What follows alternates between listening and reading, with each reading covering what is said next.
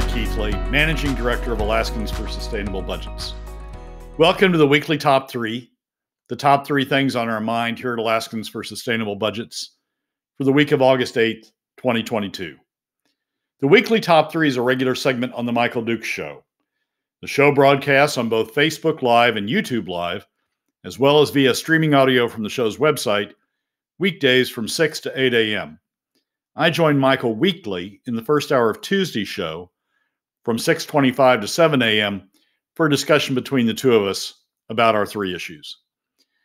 We post the podcast of our discussions following the show on the Alaskans for Sustainable Budgets Facebook, YouTube, SoundCloud, Spotify, and Substack pages, also on the Alaskans for Sustainable Budgets website, as well as the project's page on national blog site, medium.com.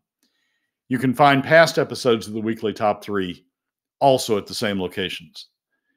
Keep in mind that in addition to these podcasts, during the week, you also can follow and participate in the discussion with us of these and other issues affecting Alaska's fiscal and economic condition by following us on the Alaskans for Sustainable Budgets Facebook page and through our posts on Twitter.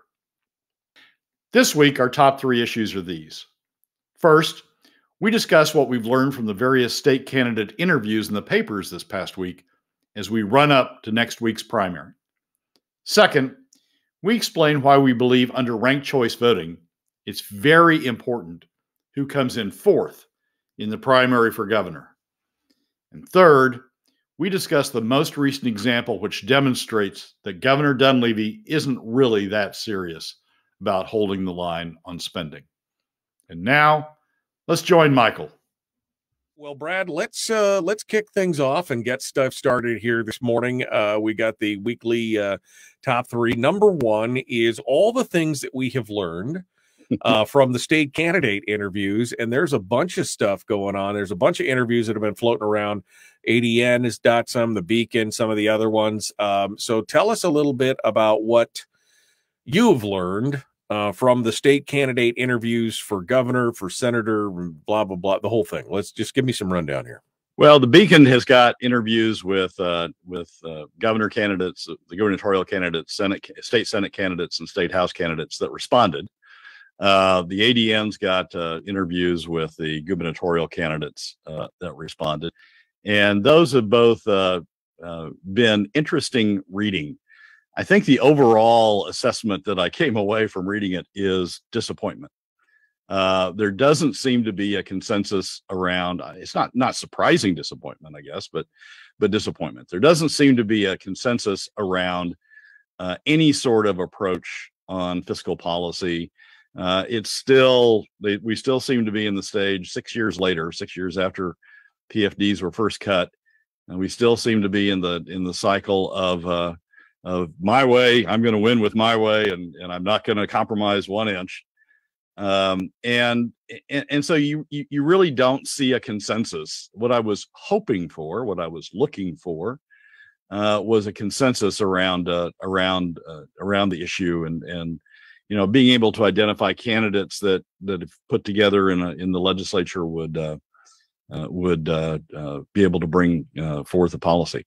Most disappointing, I think, was the limited mention of the Fiscal Policy Working Group and the recommendations made by the Fiscal Policy Working Group. Two Senate candidates who responded to the questionnaires, Rob Myers and Jesse Keel, endorsed the Fiscal Policy Working Group. It's not surprising for Jesse; he was on it.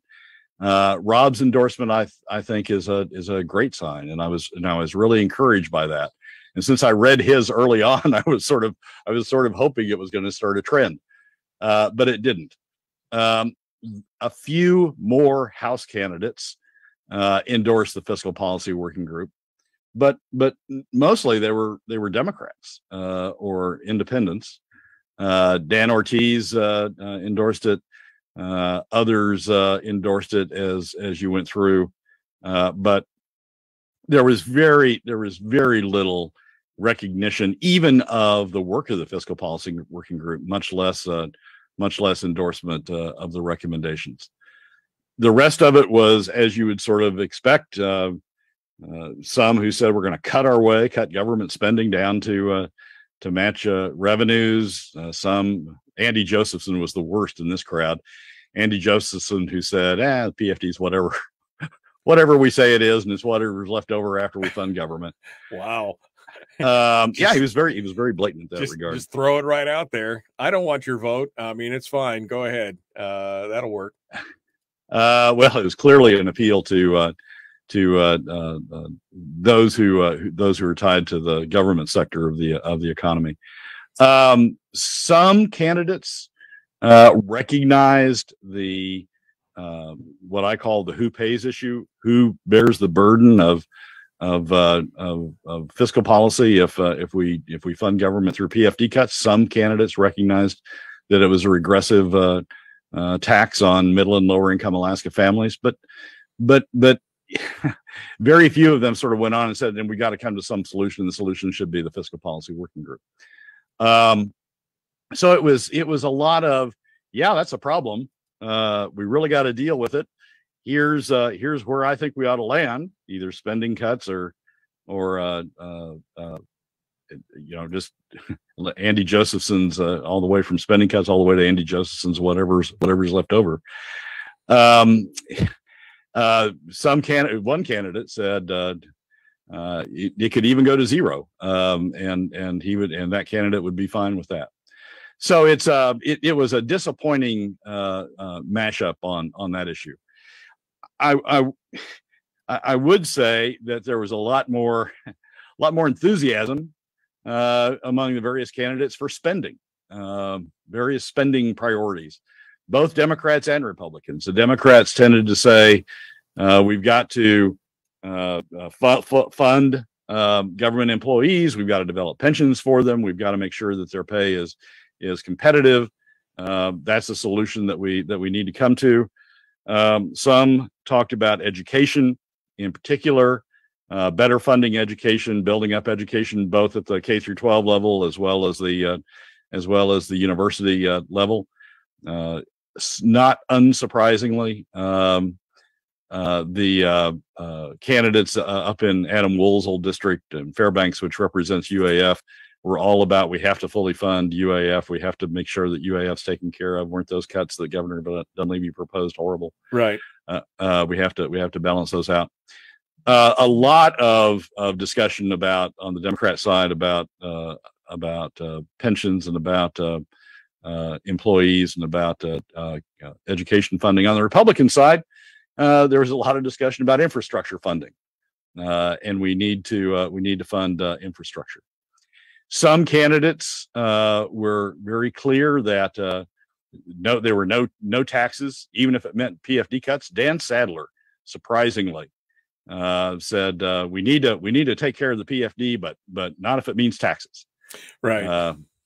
And so put himself in that camp of cutting revenues to middle or taking revenues from middle and lower income Alaska families and not spreading it more equitably. But in general, Michael, I would say that you don't read these interviews and come away with the feeling that, okay, we're on our way to a solution. We've got a consensus building around certain proposals, and we're gonna and this crop of legislators are going to advance us toward that. Same thing's true in the governor's race. I mean, Governor Dunleavy said we're gonna propose 50-50 out on the as a constitutional amendment. If I can get it through the legislature, we're going to propose 50-50. That's my solution. Les Guerra said we're going to tax the oil companies. Louis Flora down at Homer said the same thing. We're going to tax the oil companies. That's the way we're going to resolve our fiscal issues. And Walker, for good, bad, or indifferent, is stay in the course. Walker said we're going to build the permanent fund through PFD cuts, and at some point we're going to get out there to nirvana, where we can just fund government entirely off the earnings from the permanent fund, the earnings off the permanent fund. Yeah, well, I mean, that is the ultimate wet dream of a lot of these politicians who are so pro-government. They just can't wait till the day that the fund hits $100 billion plus and just spins off $5 or $6 billion a year. They just can't wait for that day. Yeah, it used to be $100 billion was going to be Nirvana, and now in Walker's interview he mentions $120 billion. So that number keeps growing bigger in order to fund more government. But you know what that means? It means that you have to cut the PFD now. His proposal is to cut the PFD now to a sustainable, affordable level. We have to cut the PFD now, and once you get out to this Nirvana, you still have to cut the PFD, because you're taking all of the earnings off of the permanent fund to fund government. I mean, that's their goal, to get the permanent fund to a level where they can fund government off of it, and the PFD is an afterthought in that process. So it's, the gubernatorial candidates really aren't coming to grips with it. I was hoping that one of the gubernatorial candidates would step up and say, fiscal policy working group, we're going to build around that. We have a solution out there. It's still somewhat nebulous, but we're going to build around that. None of them did that. None of them even mentioned it. So I think I think in large part the interviews reflected where we've been, and lead one with the impression that we're just going to continue to muddle along, which means continue PFD cuts. We're going to continue to muddle along, even with this crop, even looking at this crop coming into the legislature after this election. Well, it's interesting, again, the roadmap, and we keep coming back to this, and I don't mean to be a broken record, but we keep coming back to the fiscal policy working group. I mean, you got somebody like Rob Meyer, who I would consider to be one of the most conservative members of the Senate, and Jesse Keel, both saying, here's a roadmap. Jesse Keel being on the opposite side of the political spectrum. Here's a roadmap that we can work with. We've heard other people, Kevin McCabe and Mike Shower and others, mention this and say, here is something that we can use as a blueprint. And the fact that not everybody is pulling it just shocks me that this is just laying there. It proves to me that in a lot of ways there are many people out there that don't really want to fix this problem. They don't see it as a problem. The problem for them is, how do we get rid of the PFD and use it for government spending without angering the electorate? Yeah, it's more than that, because you're seeing it on both the left and right. It's not just how do we continue to use it for government spending, or in Walker's case, how do we cut it now and cut it later and have this Nirvana of government funded off the permanent fund. It's more than that. Even on the right, you're seeing people stick to we're going to cut government spending down to whatever it takes to fully fund the PFD, and that's we saw that in 2019. That's just not going to happen. So it's this absence on both the left and the right. I mean, maybe what we're seeing is we've got a core group that is endorsing the fiscal policy working group. We've got a core group that really, views this as a multifaceted issue that needs to be addressed in a number of different ways. And they're going to continue to, and they're committed to continuing to work down that road. And maybe what they do is, once the legislature starts, is they pull in people from the two sides toward that middle and coalesce around it. Maybe that's where this works. So as long as you have a core group believing in the fiscal policy working group, or the proposal there, maybe that's really something that you should just accept as a win and go on. But none of the governor candidates, I mean, not Dunleavy, not Walker, not Les, mentioned it at all. Did Charlie Pierce mention it at all? I'm just curious. Charlie Pierce didn't respond. Didn't respond to the interview. Okay, all right, I see. Okay. So I don't, and Kirka just said we're going to cut our way there. So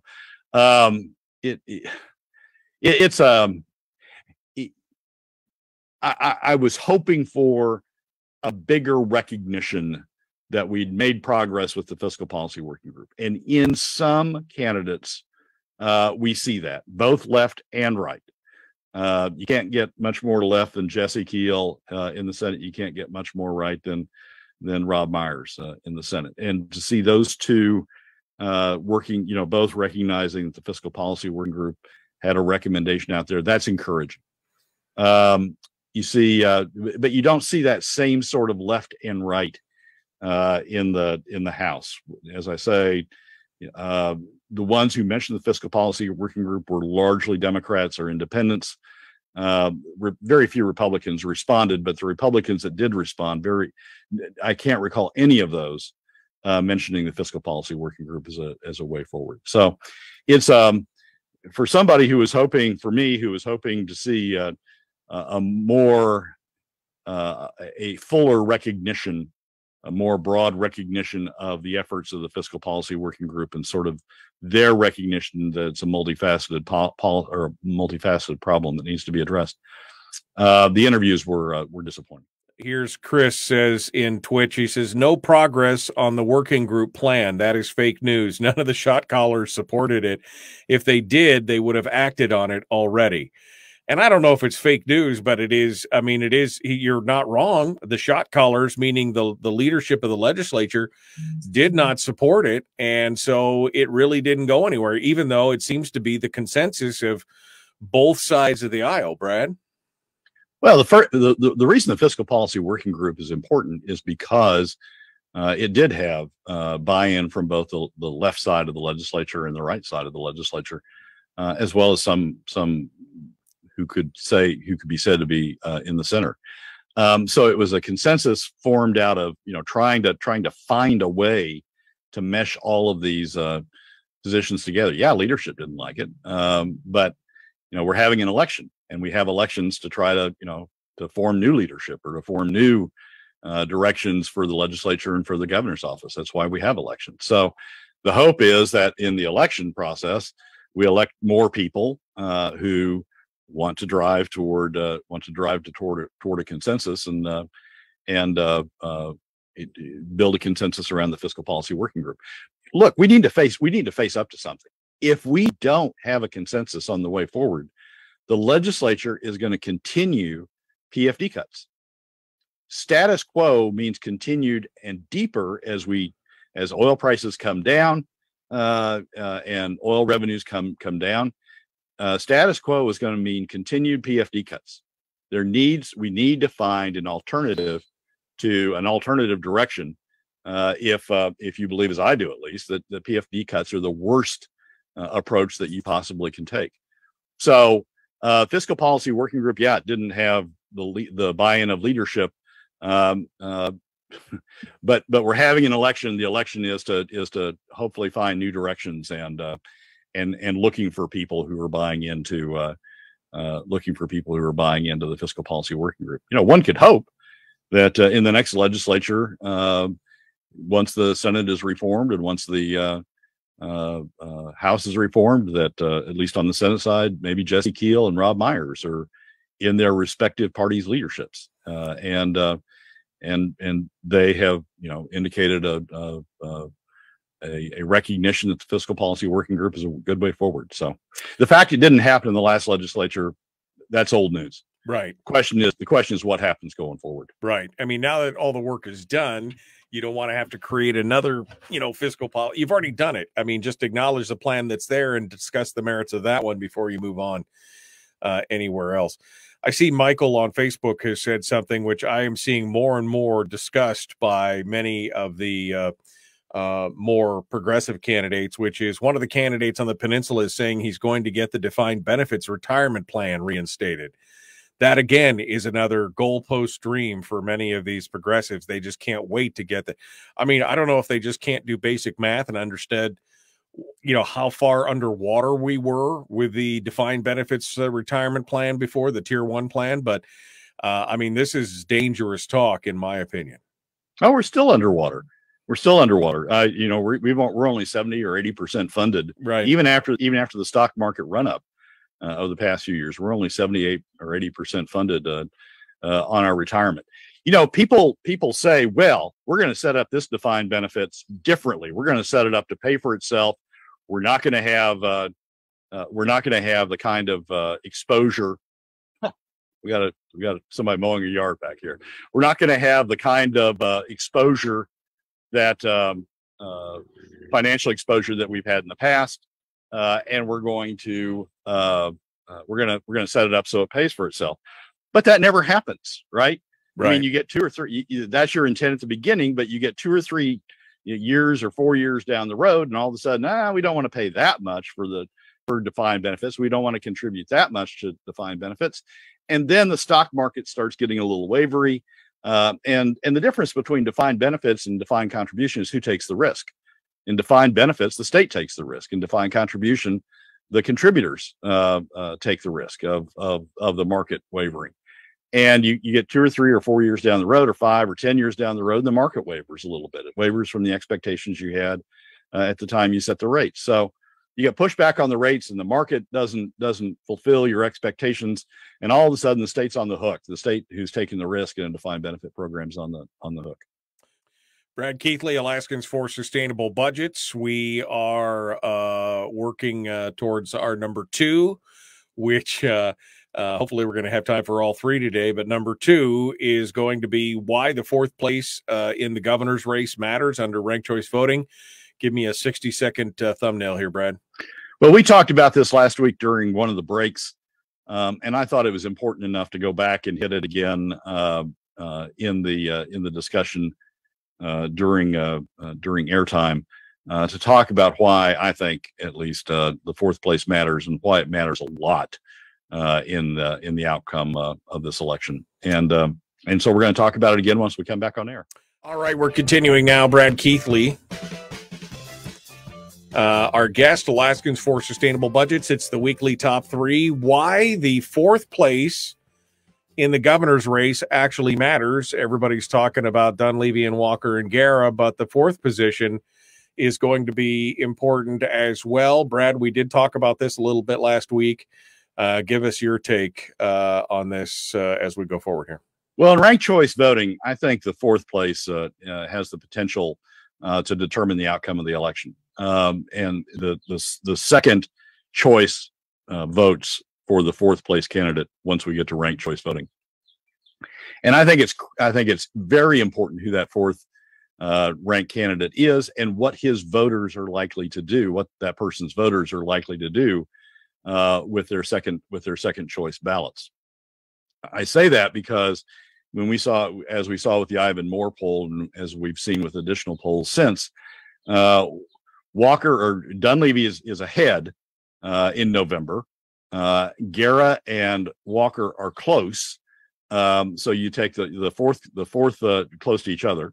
You take the 4th ranked candidate. You throw you eliminate his votes, his first choice votes. When you get to ranked choice voting, you take his that candidate's second choice votes, and then you reapply them. In the Ivan Moore poll, that was enough to push Dunleavy rather over the top, over 50%. And I think that's probably how it's going to play out in November, if enough people are ranking Dunleavy in the second choice on their ballots. Here's where I think it's important. I don't think when you look at Pierce and Kirka, who are the 2 leading contenders for 4th place, I think the Pierce voters, people who would vote for Charlie Pierce, are a lot more likely to rank Dunleavy second than not, and set up that situation when we get to November and we get to ranked choice voting, where those second choice ballots from the 4th ranked candidate end up pushing Dunleavy over. We can hope that Charlie does even better than that as the election gets on, as the focus turns to those 4 candidates as opposed to being spread among a number of candidates. But I think it's important that 4th choice candidate, or that 4th ballot candidate, be Charlie. Kirka, on the other hand, I think his voters are a lot more likely to be what's being called bullet voters. And bullet voters are voters that vote for one candidate and then stop marking their ballot. One and done, right? One and done. And if you have that, if the 4th ranked candidate, if the 4th candidate in the ranked choice voting in November, if you have a lot of bullet voters for that 4th choice candidate, their second choices may not be enough. The few who are the ones who market second choice may not be enough to push Dunleavy or whoever, hopefully a conservative candidate over the top. So I think it's really critical who's in that fourth spot. Will it be a candidate who's attracting voters who are going to mark who are going to mark a second choice, or will it be a candidate who's going to attract voters who are bullet voters and not mark that second choice? I think that's critical enough, frankly, that I think some people who otherwise might be inclined to vote for Dunleavy on the first ballot can reconsider and consider voting for Charlie in the primary to put him in a position to be that fourth ranked candidate. I certainly intend to vote for Charlie in the primary, right? For that reason, among others. I like his positions generally as well, but I think it's important that people consider when they go into the ballot, since you only get one vote in the August primary, when you go in to vote, that you consider voting not only for the candidate that you favor, but consider putting a candidate, how your vote would impact putting a candidate in that fourth place position. And somebody just said I was going to rank Kirk, Pierce, and then Dunleavy. The problem is, again, assuming that the three of them are in the ranked choice portion. And that's the problem, is that there's, with all the oxygen being in the room sucked up by Dunleavy and Guerra and Walker, that fourth position, there's only going to be four. So it's either going to be, I think at this point, it's going to be Kirka or Pierce. And you're right. I think the Kirka voters are all so done with Mike Dunleavy that they're not even going to bother to vote at that point for anybody else.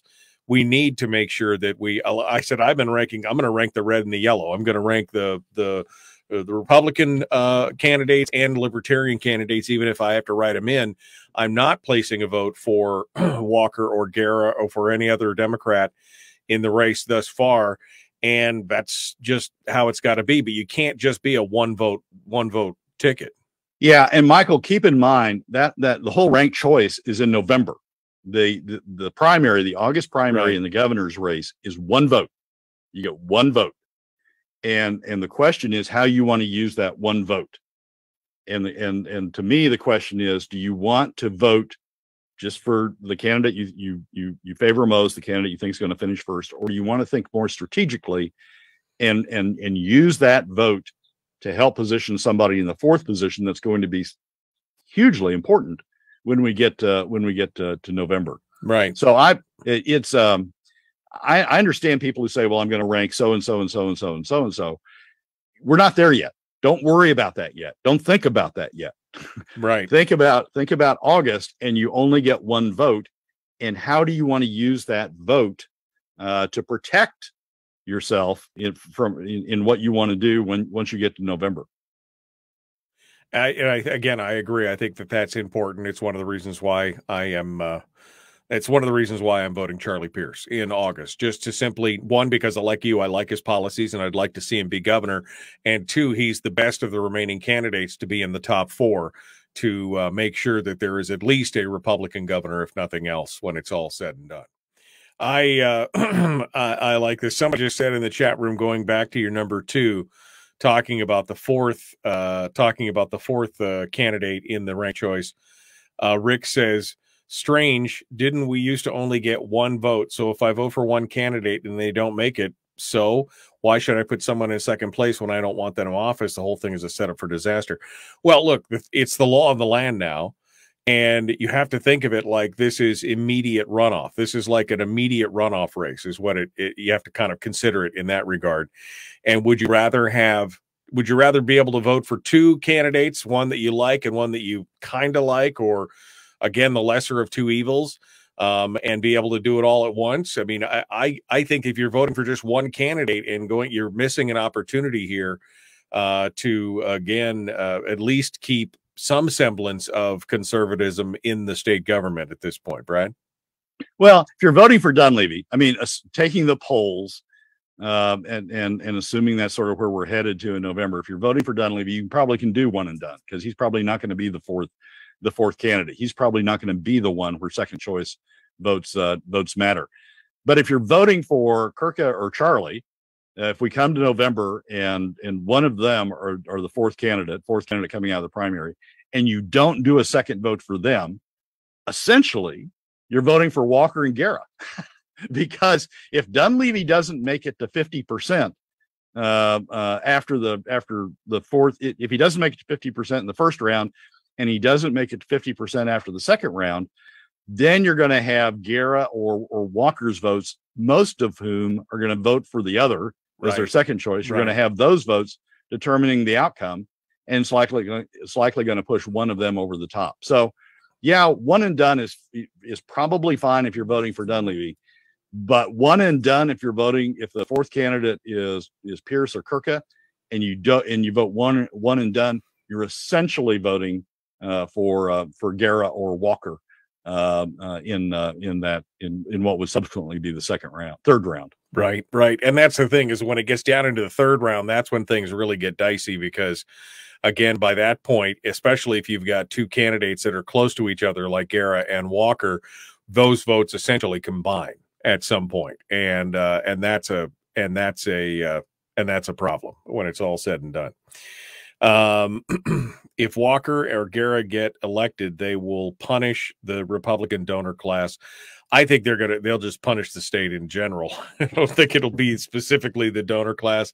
I think they want to court the donor class, but I think it'll just be the state in general. Oh no, the Republican donor class is over supporting Walker. Look at Jim Jansen. Look at Kathy Giesel. Look at the Republicans, the big money Republic. Look at Ron Duncan. Look at the big money Republicans. They're over supporting Walker. Why? Because Walker is going to use PFD cuts to finance government. He's going to have big government, but do it on the back of middle and lower income Alaska families. He's not going to tax the top 20%. They're there. They're already there.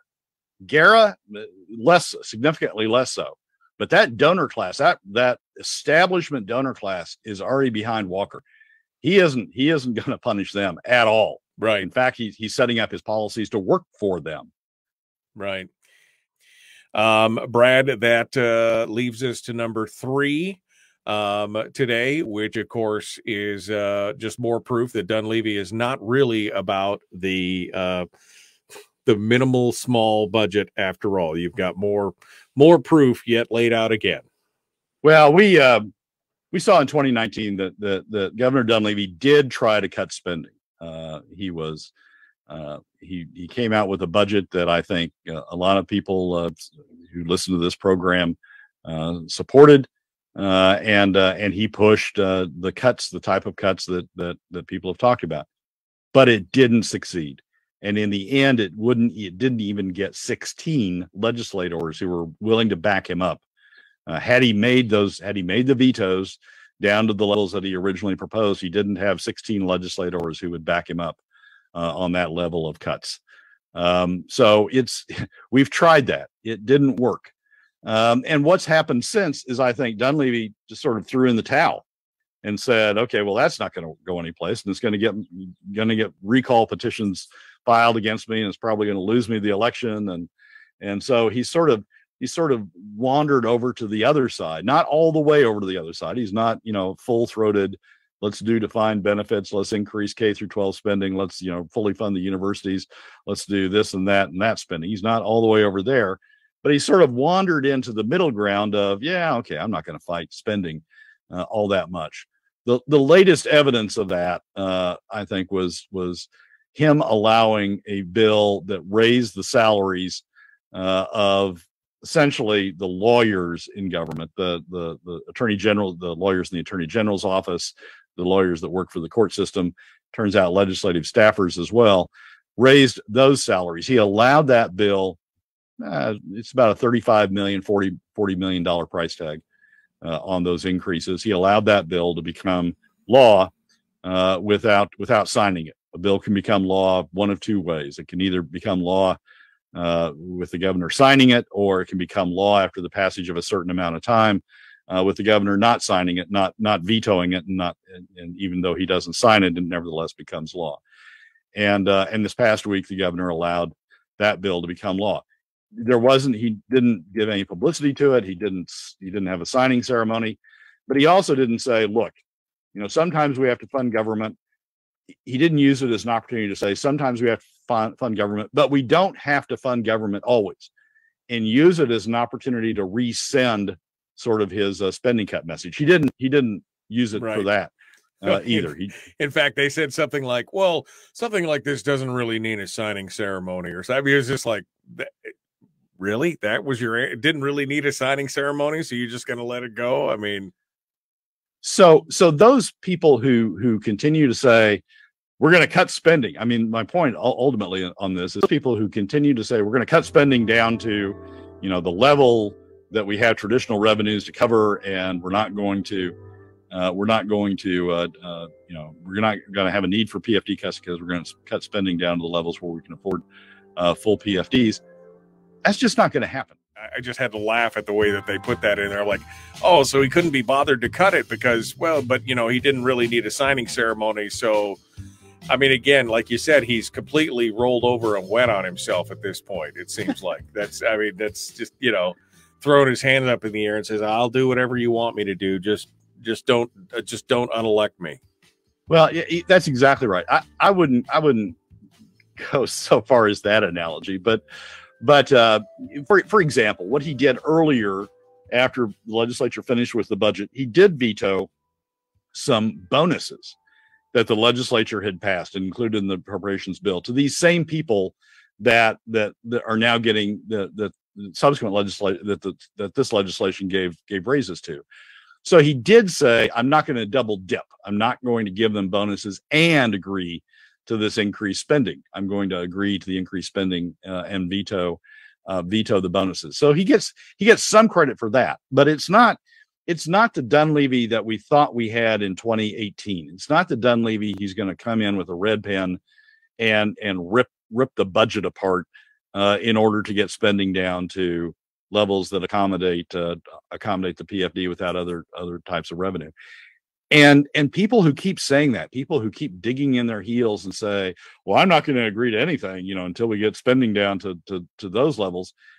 All they're doing, I mean, Dunleavy's not going to do that. All that attitude is doing is prolonging PFD cuts, because the legislature is not going to do anything else without a consensus to move forward like we have with the Fiscal Policy Working Group. The legislature is not going to do anything other than PFD cuts.